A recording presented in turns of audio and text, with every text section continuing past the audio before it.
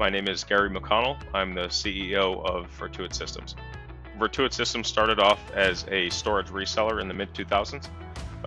We've grown significantly over the past 17 plus years to offer three lines of business to our customers. The first one being desktop enterprise managed services. The second line of business being project-based and professional services, where we're architecting, designing, and deploying those solutions. And the third line of business is our hosted cloud offering, where we're helping customers on their cloud journey. Wasabi is the pillar of our backup offering. One thing we do really well is identify a solution that the customer can benefit from, but a challenge resides around ensuring that that solution is cost effective to the customer. And Wasabi completely enables a cost-effective security solution for us that is scalable and predictable from a customer standpoint.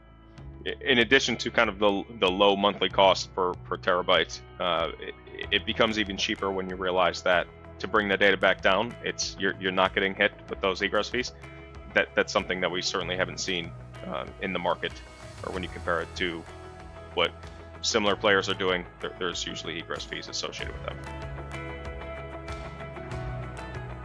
The object lock and immutability is our main selling feature of Wasabi. There's been examples where we've actually needed to access the data and we're unable to do so or make any sort of changes. So although frustrating at the time, we tell our customers that the MSP that's handling your data cannot even access it. So just really highlights the value of the enhanced security feature.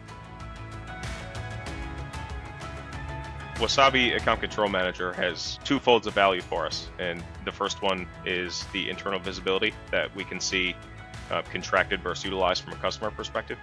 As an MSP, capturing more revenue dollars is certainly something that's top of mind. And the second piece is being able to show customers what they're utilizing and what their growth rates look like.